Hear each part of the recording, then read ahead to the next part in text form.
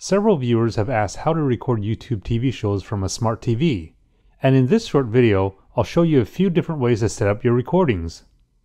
First, make sure you have the YouTube TV app installed and signed in on your television. So let's go to the live guide first and record something that's on TV now. Here I can find any show currently airing. I'll just keep scrolling until I find something to watch. So let's record this Beijing tennis tournament. When I select the program, it will take me live to the T2 channel. It's in a commercial break now, but if I hit the down arrow button on my remote, the timeline shows up. Then I'll down arrow again and highlight the plus icon. And here I'll just hit enter on my remote to start recording. The icon will then change to a check mark. I can also record upcoming shows too. So let me find something on another channel. Here on the CBS Sports Network, I can use the right arrow button while still in the live guide to find shows coming on later today. I'll simply select it and then highlight the Add to Library button, and then hit enter. The plus becomes a check mark, and now the show will be recorded later this afternoon at 1:30 p.m.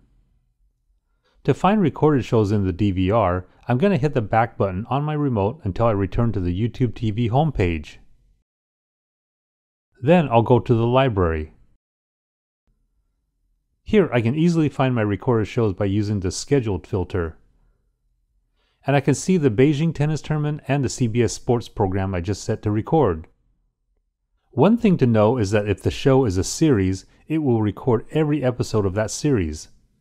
So with CBS Sports HQ Spotlight, the next recording is at 12 p.m., even though when I set the recording time, I chose the 1:30 p.m. airing. So I won't just get one episode, I'll get them all. But it's not a problem because the YouTube TV DVR space is unlimited. You can record as much as you want.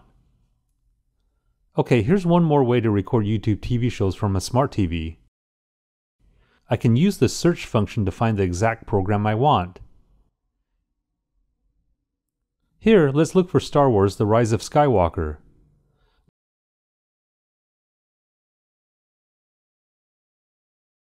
When I select it, I'm taken to the show page. Here, when I choose Add to Library, this movie will be recorded next time it airs. And here's one last thing. If I want to stop recording a program, all I have to do is select the check mark again and it will turn back to a plus. Right then, that means recording will stop.